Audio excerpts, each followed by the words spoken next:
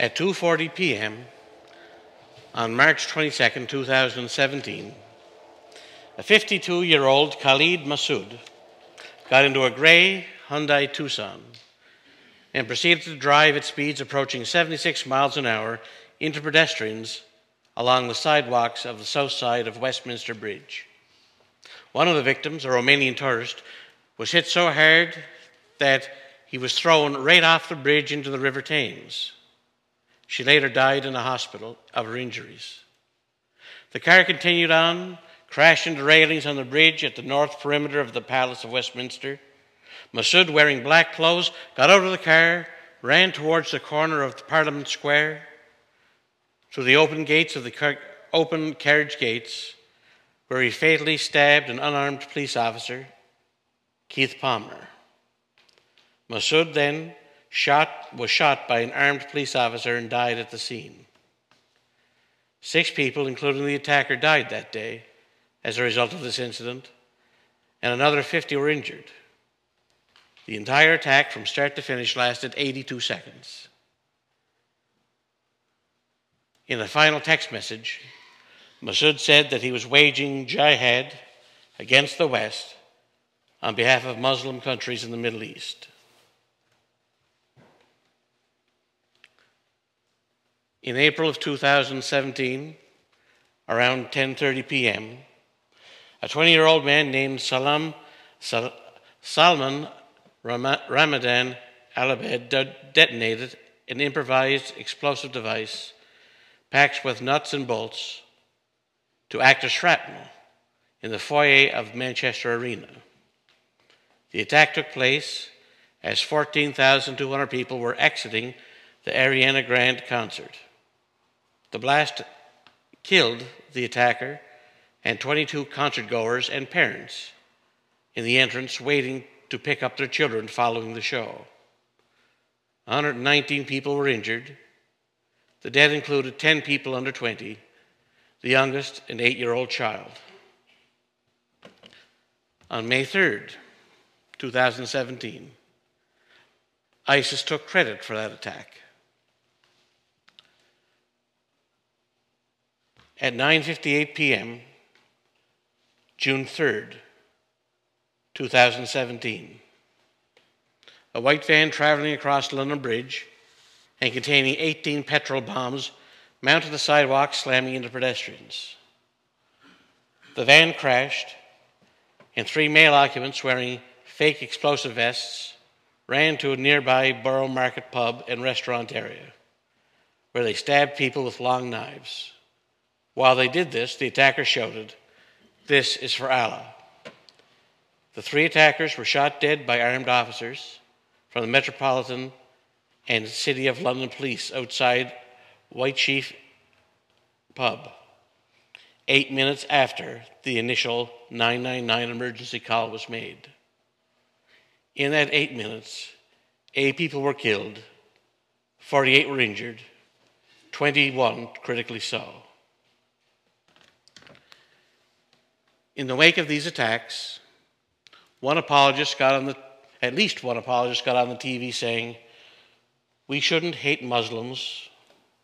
They worship the same God that we do." That indeed, Christians, Jews, and Muslims all worship the same God. Is that true? In our Bible passage today, it says, Go therefore and make disciples of all the nations. If Christianity and Muslims worship the same God, are we supposed to do that too?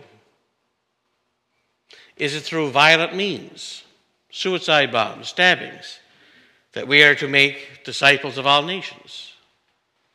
Is this what attracts people to our religion? Is this what makes God great? Our opening word for the day that we all said together said, God is love.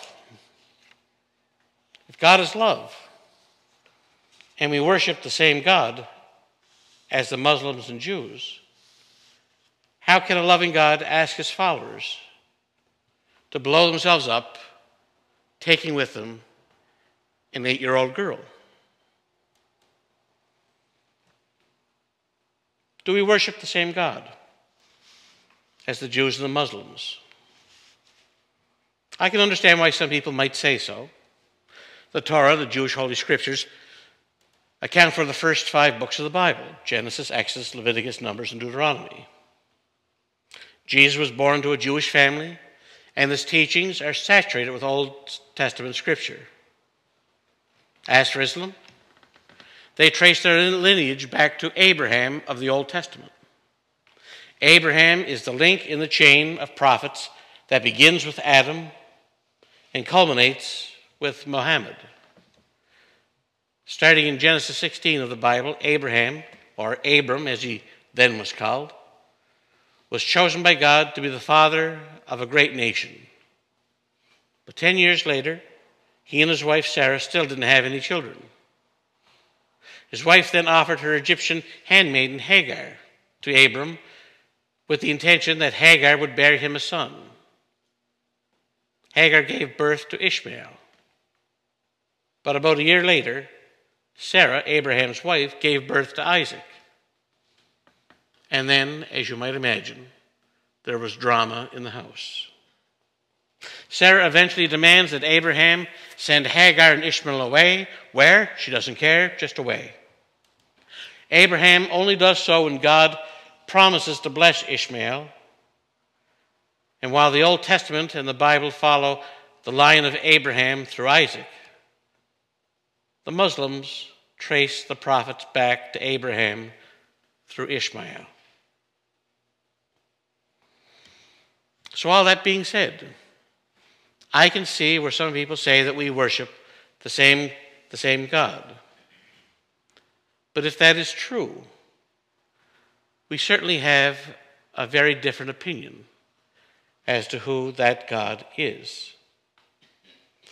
The differences in our concept of who God is, in my mind, is just too great for us to say that we worship the same God. The Christian God described in the Old Testament and New Testament is not the same as Islam's Allah. And the Jewish concept of God, because they rejected Jesus Christ, is no longer complete. While there are many differences, the main difference between Judaism, Islam, and Christianity is that we worship a triune God, which is why we sang Holy, Holy, Holy at the beginning of the service. This goes to the very nature of who God is, of who we are, his children, how we worship him, and how we treat one another. Last week, Gail and Graham got baptized. And while I was sprinkling the water and messing up Graham's hair in the process, I said to them, I baptize you in the name of the Father, Son, and Holy Spirit. Jesus Christ in our passage today said, therefore go and make disciples of all nations, baptizing them in the name of the Father, Son, and Holy Spirit. You notice the last words that he said to the disciples is, he didn't say, baptize them in my name. No. He said, baptize them in the name of the Father, Son, and Holy Spirit. The Trinity. Christianity alone amongst the world's faiths teaches that God is a triune God. The doctrine of the Trinity is that God is one being who exists eternally in 3 persons, Father, Son, and Holy Spirit. St. Patrick, the patron saint of Ireland, used to use the shamrock to try to explain the Trinity.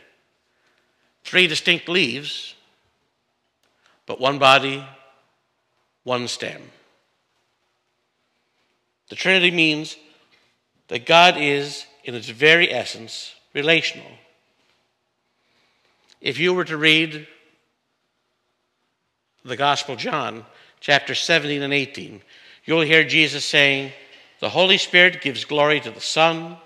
In turn, the Son glorifies the Father, and the Father glorifies the Son. And that this has been going on for all eternity. 3 persons glorifying the other.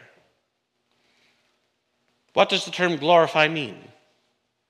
To glorify something or someone is to praise, enjoy, delight in them. If you run a business You want your employees around because you need them to run your business and to make you money. But if you're a father, you want your wife and your children and your grandchildren around simply because their very presence brings you joy and delight. You want them with you not because of what they can do for you, but because of who they are, the people that you love most in this world. To glorify something or someone means that you sacrifice to make them happy. Why? Because your ultimate joy is to bring them happiness and joy. Now, folks, I don't know what that looks like at a cosmic level and supernatural level. But I want you to think about Christmas. And your child wants a special gift. It's going to cost you more than you can really afford. And in January, you might have a hard time paying the bills. Or it might mean that you have to work some extra overtime. But you buy the gift anyway. Because you know just how happy it will make them feel. What does it look like? I remember when I was young, my mother and I would get in our car, well, her car, wasn't mine, and we'd drive 6 hours from Halifax to Glace Bay to visit my grandmother. The entire time, I couldn't wait, because I knew when I got there, there'd be fried chicken, homemade chocolate chip cookies, and a great big hug waiting for me, but I ran into the house. My grandmother would spend her time getting together the things that I love the most. And I would spend my entire time in anticipation, knowing that when I got to that place, it was a house of love. What does it look like? A couple of weeks ago, Ruth went to Cape Breton to visit her father and daughters.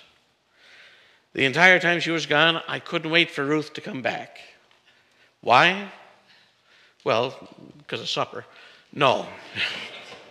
Why? Because my life just isn't the same without her present, without her being there.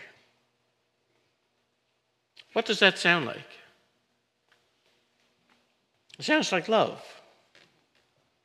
The very essence of God is love. Just like we all read together for our word for the day from 1 John.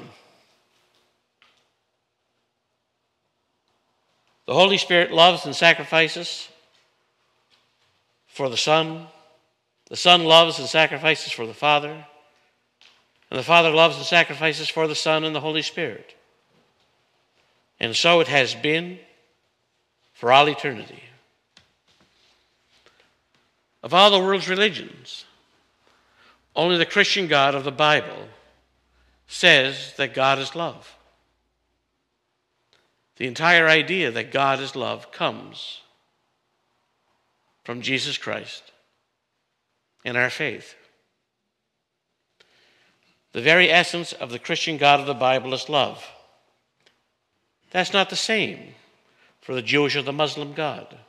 For them, God is one person. Unipersonal. If that is the case, then until God created other beings, there was no love. Since love is something that one person has for another. This means until the universe was created, there was no love at all. That God was missing that from its being.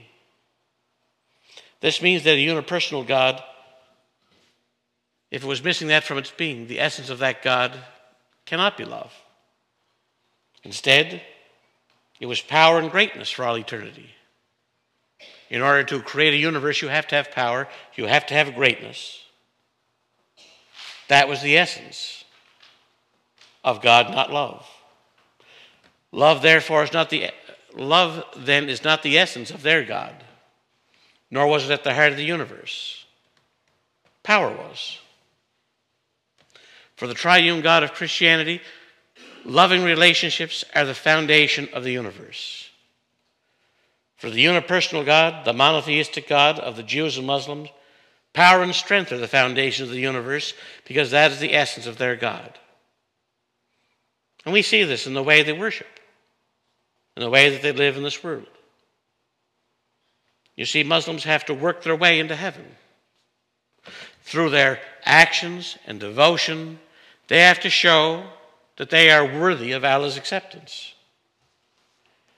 They must work their way into heaven to be closer to God. They have to show Allah that they are devoted enough, that they are disciplined enough to receive salvation. Only the strongest of character, devotion, and discipline will be saved. That is why they have jihads. That is why there are terrorist attacks. That is why there are honor killings. Power and strength is the essence of their God. That is fundamentally different than Christianity.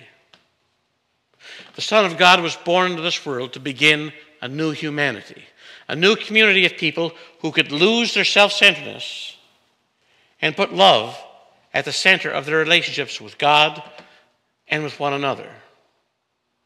Paul calls Jesus the last Adam.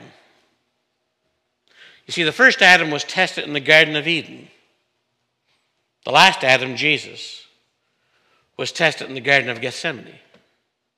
The first Adam knew that he would live if he obeyed God about the tree, but he didn't.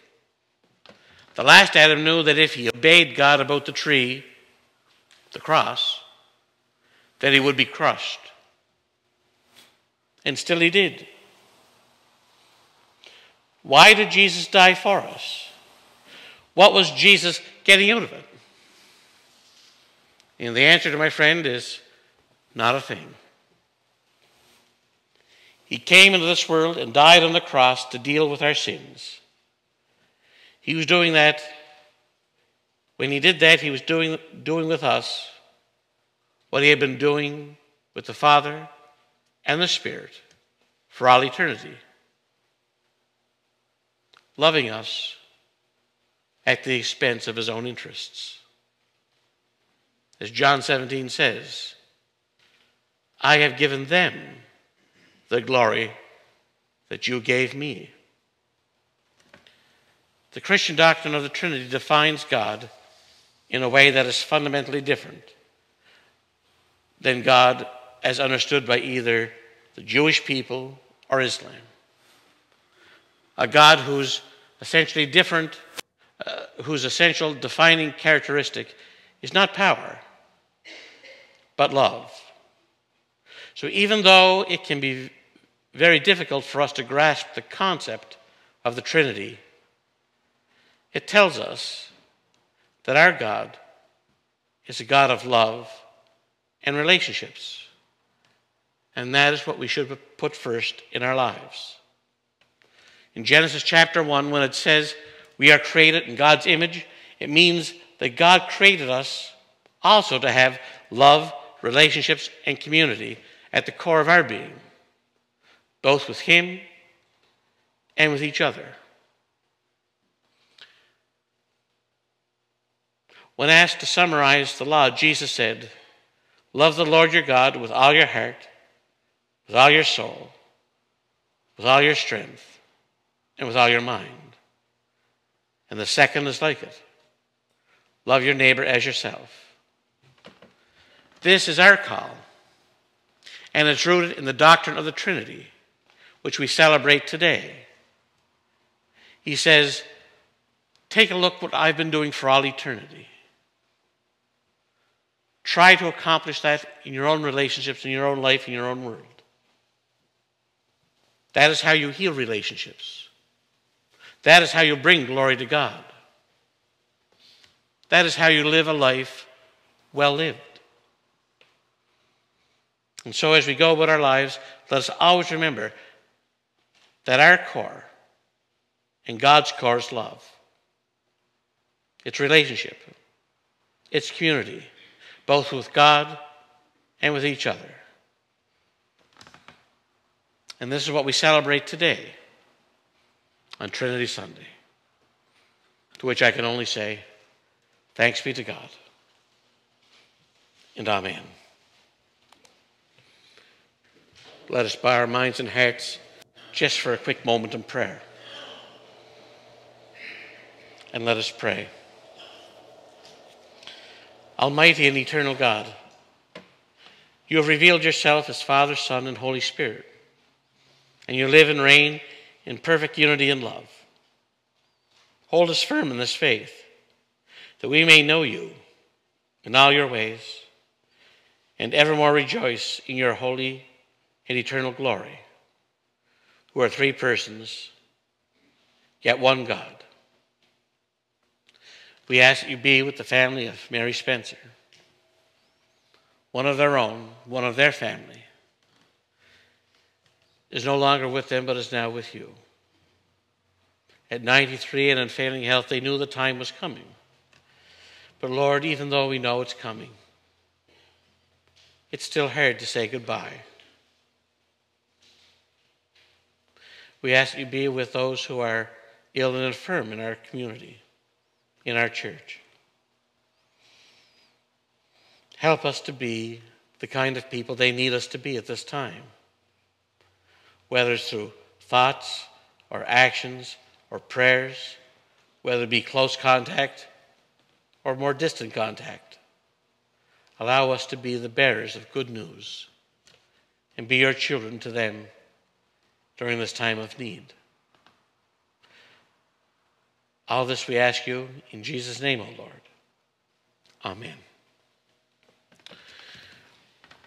Well, my friends, as we've come to the end of our time here together, I want to thank you for coming out and being part of our time. You know, Trinity Sunday is always a difficult Sunday to speak about. You speak about because it's mind-blowing. Three persons, one God.